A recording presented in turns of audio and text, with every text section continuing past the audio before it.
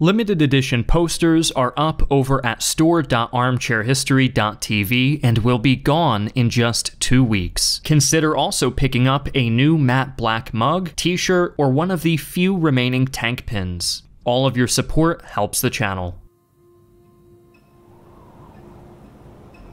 A trio of German officers stand on the parapet of the Atlantic Wall. At their head is Erwin Rommel. Zweifelt keinen Moment daran, dass die Amerikaner und Engländer landen werden. Aus ihren Schiffen wird sich eine Welle von Männern und Stahl auf unsere Strände ergießen und wir müssen darauf vorbereitet sein. Wir haben Minen, wir haben Panzersperren, wir haben den gesamten Strand aufgeklärt. Wenn wir doch nur die Panzerreserven hätten. Ob in Calais oder hier in der Normandie, es steht dasselbe auf dem Spiel. Das Schicksal Deutschlands hängt vom Ausgang der ersten 24 Stunden der Landung ab. Für die Alliierten als auch für Deutschland wird es der längste Tag werden.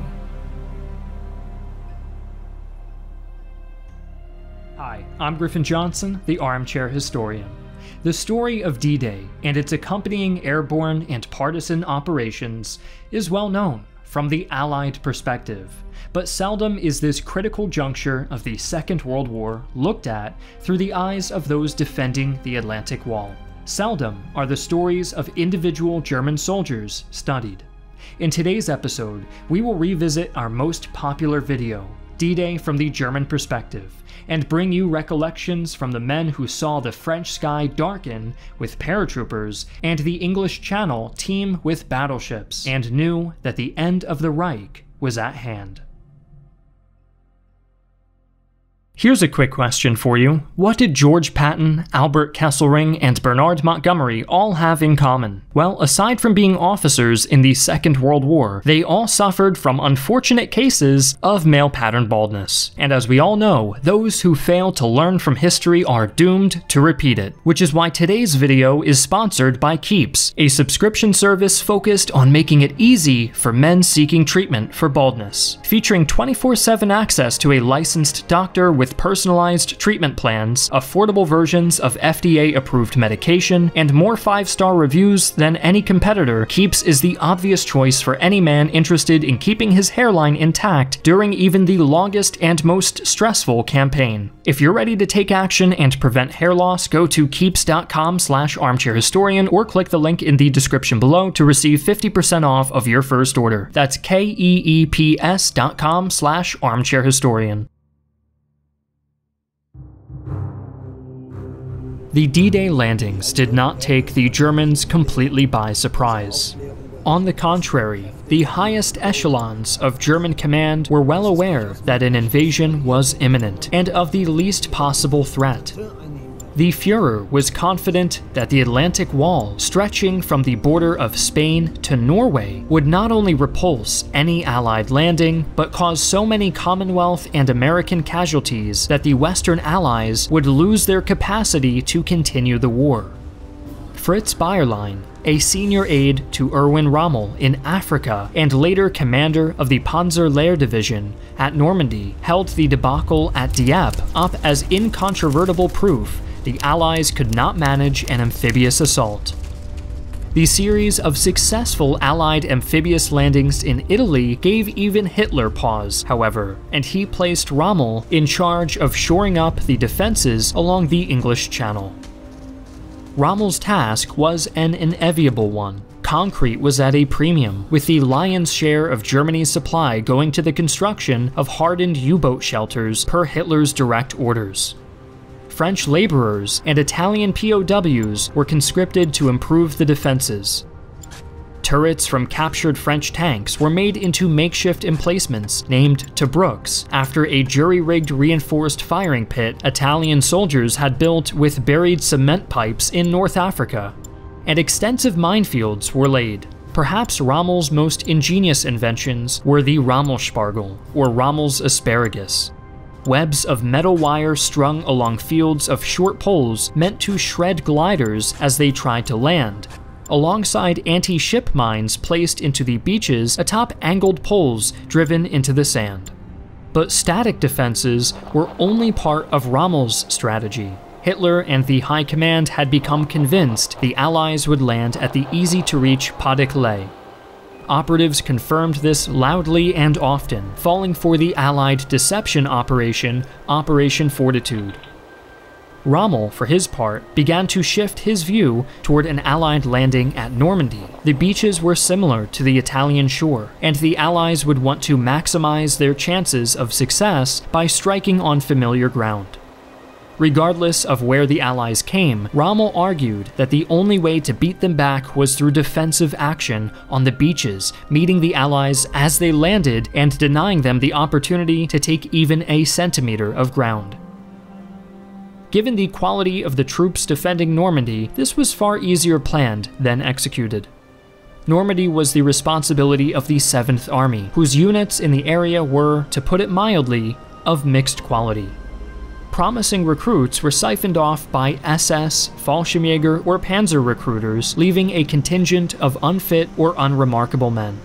Among the defenders of Normandy were the so-called ear and stomach battalions, composed of soldiers convalescing from combat wounds to their abdomens, or who were experiencing hearing loss, and Osttruppen, foreign auxiliaries from conquered lands forced to fight for the Reich, including many Soviet POWs. Naturally, most proved highly ineffective, with many deserting to join the French resistance or surrendering to the Allies at the first opportunity. The few capable soldiers either suffered from endemic fatalism, such as Captain Eberhard Wegemann of the 21st Panzer Division, who commented, "We were well aware that neither our men nor our tanks were good enough, or were almost fanatically prepared to meet their foes." This attitude was usually evinced by the younger SS troops.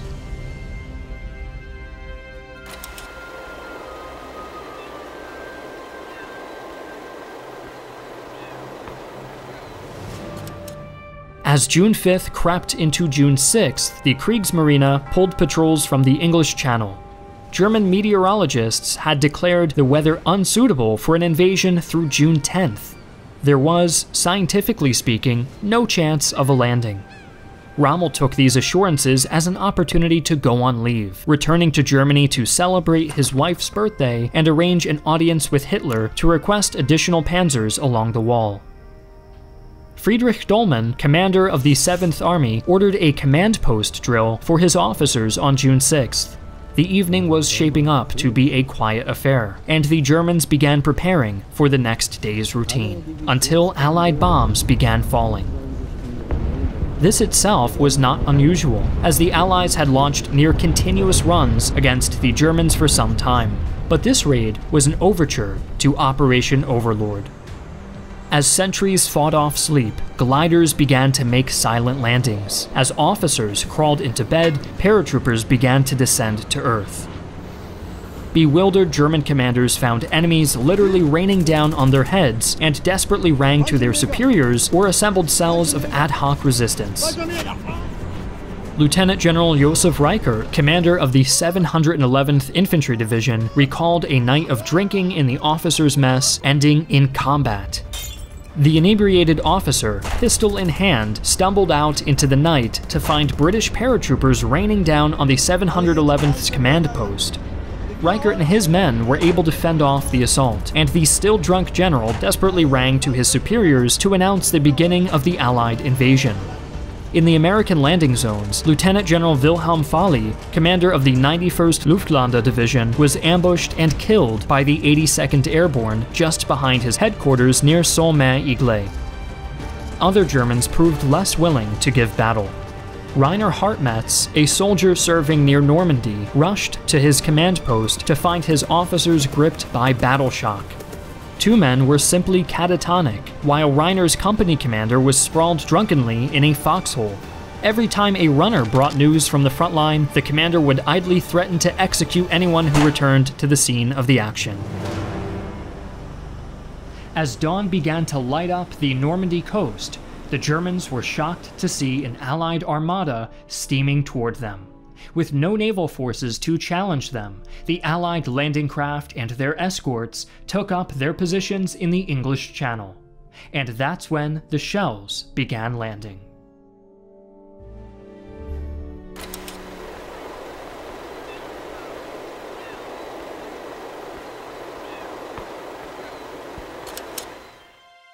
The opening bombardment of Omaha Beach caught German shore batteries in the middle of preparing for gunnery practice, turning what should have been a morning of plinking in the Atlantic into a scramble for survival. Weathering this bombardment was the 716th Static Infantry Division, a unit of notoriously low quality, composed of decrepit or boyish conscripts and ill-motivated Osttruppen. The division was denied the usual allotment of artillery and heavy vehicles their peers in the army enjoyed, relying on a hodgepodge of German armaments and foreign heavy weapons. But the 716th was not alone at Omaha, as other areas were defended by the much more powerful 352nd Infantry Division. As battle was joined on the beach and American servicemen scrambled for cover, machine gunner Heinrich Zavelo of the 352nd could see the water spouts where my machine gun bursts were hitting, and when the little fountains got close to the GIs, they threw themselves down. They lay in the shallow water. Many tried to get to the most forward beach obstacles to find some cover behind them. I fired some more at the many dark foams in the water. Zavelo's senior, one Lieutenant Frerking, pitied the Americans as poor swine, even as he called more artillery strikes onto the floundering infantry. All over the beach, Zavelo could see wounded moving around on the bloody, watery slime, mostly creeping, trying to get to the upper beach and find some cover behind the shingle embankment. One by one, they would occasionally run in a crouch. As the day went on, men like Zavelo and their heavy weaponry would make Omaha the deadliest landing on D-Day.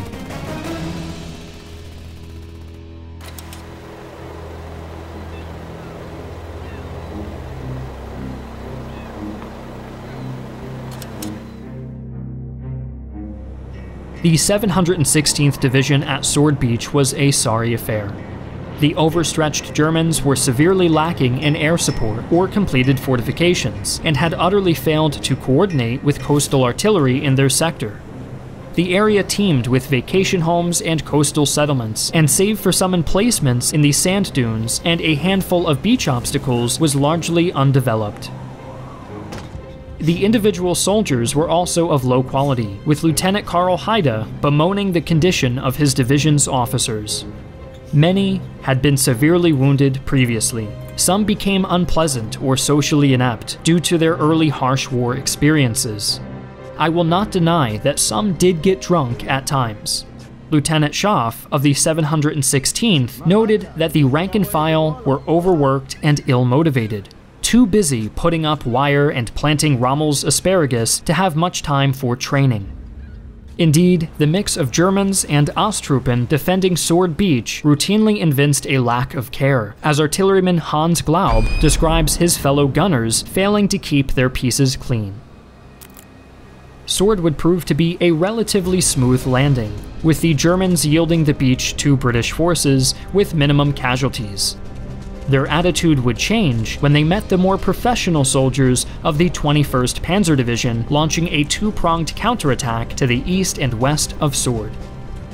However, Major Hans von Luck, commander of the Eastern Thrust, wrote in his memoir Panzer Commander of attempting to lead the 2nd Battalion of the 21st against dug-in British paratroopers, only to be stymied by Allied aircraft and naval fire.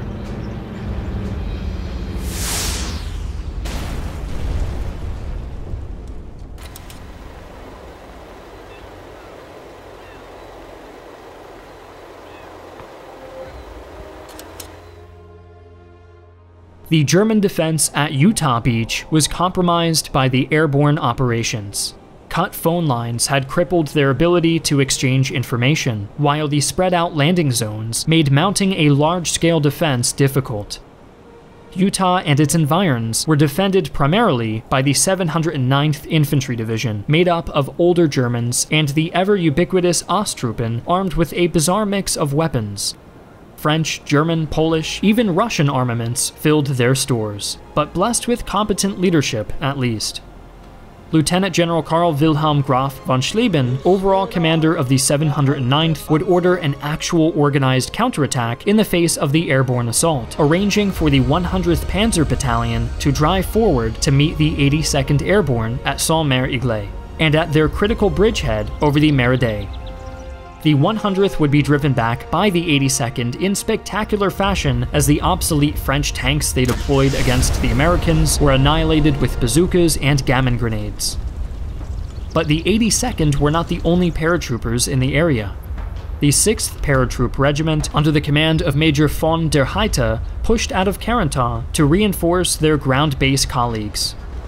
As they came upon the Americans' landing zones, the Germans were astonished at the number of parachutes left behind.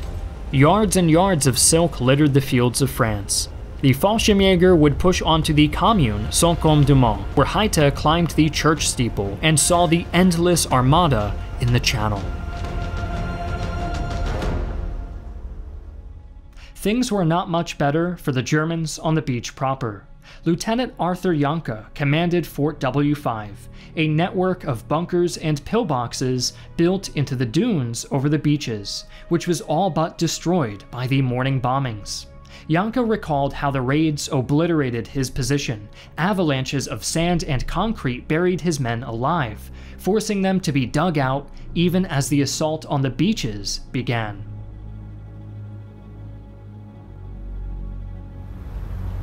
Spotting the American landing craft, Janke ordered what men he could rally to dig in, and ordered a dispatch rider to make for the nearest artillery battery to shell the beach. Janke's rider would be intercepted by American paratroopers. There was little Janke and his men could do as the landings began in earnest, with men and floating tanks fighting their way through the surf and straight toward the ruins of W5. A blast knocked Janke to the ground, and as his eyes fought to focus and the ringing in his ears subsided, he looked up through his skewed spectacles to see an American infantryman standing over him.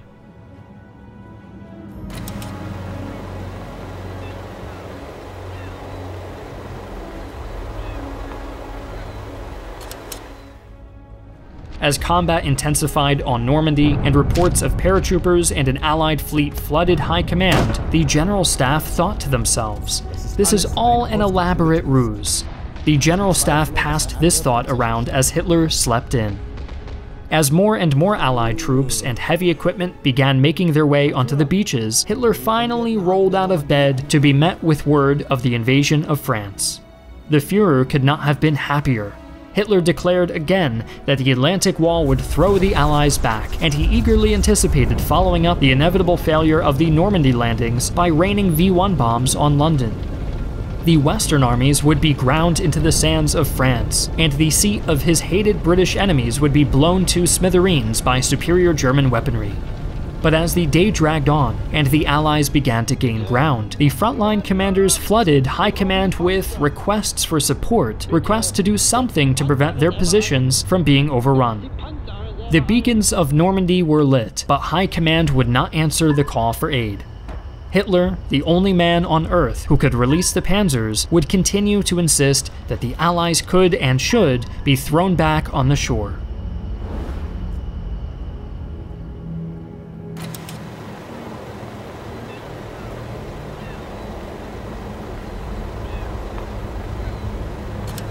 This thinking had managed to seep into some of the defenders on Gold Beach. Friedrich Wurster helped crew a battery of 4 captured Czech cannons at Marie-Fontaine near the beach.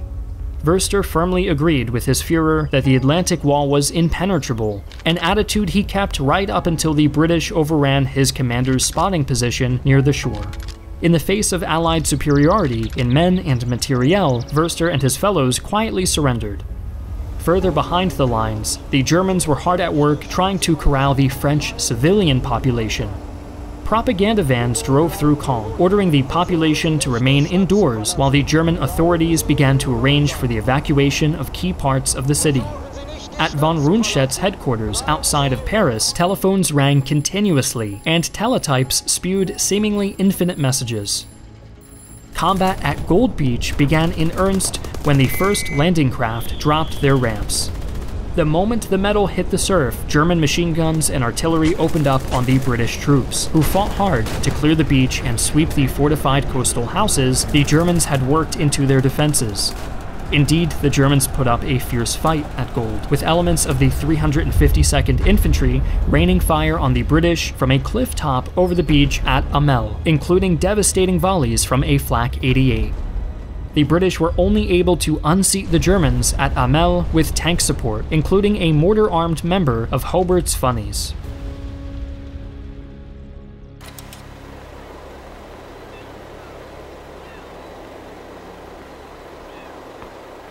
Elements of the 12th SS Division spotted the invasion fleet anchored off of Juno Beach in the early morning hours. Lieutenant Peter Hansmann of the 12th recalled being awoken by his NCO in charge shaking my shoulders. Herr Leutnant, the invasion has started. Hansmann rushed to a vantage point near Gold Beach. Looking through my binoculars, I recognized the individual outlines of ships. At irregular intervals, flashes of ship's artillery were coming from various spots. Fast boats with high, white, foamy bow waves were spitting out brown clumps of men on the beach. The lieutenant counted over 400 ships in the channel from his front row seat to the end of the Third Reich. I wanted to shout at all the generals right up to Adolf Hitler, "Over here, quickly, before it's too late. Whoever can still fight, come here. The fastest, most powerful divisions, send them here. The Luftwaffe, where is it? The Kriegsmarine, where is it? It must get here." Grenadier Hans Weiner, who defended a position on Juno dubbed WN31, recalled watching the first Tommies jumping into the sea, which was quite shallow. The bullets hit them and their boats to good effect, and I was a little surprised to see them falling. I don't know why.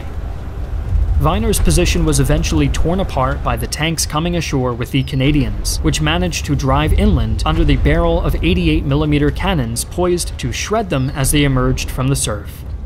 88mm gunner Heinrich Zebel complained of not being able to see many tanks due to the smoke and chaos, though his gun claimed at least 2 Allied tanks before their Blockhaus 2 was blown apart. The Germans provided a much tougher obstacle for their foes at the Tailleville Chateau, roughly 1 mile or 1.5 kilometers inland. Tailleville was supposed to be the starting point for a second line of defensive works laid out by Rommel before the Allied landings came. It was a well-built strongpoint, with a full communication and command complex and underground tunnels connecting it to Tobruk turrets armed with machine guns, cannons, and mortars. The defenders managed to hold the Allies back until nearly 6 p.m. that day, with their final message before the position was taken reading, "Hand-to-hand fighting inside the command post, hemmed into a closely confined area, but still holding out. Heil Hitler." Not long after the fall of Tailleville, the Canadians began making their way toward the Luftwaffe airfield at Copycat, one of their key objectives. The commandant of the airfield ordered an evacuation, inciting panic in his ground crews. The Germans made a hurried attempt to destroy the aircraft before they evacuated, but their haste proved fatal. Attempts to raise the airfield left most of the taxiing area of the runway untouched. The takeoff runway was damaged, but not sufficiently to render it unusable, and the vast majority of the field's fuel stores were salvageable. In this one case, haste ended up lessening waste.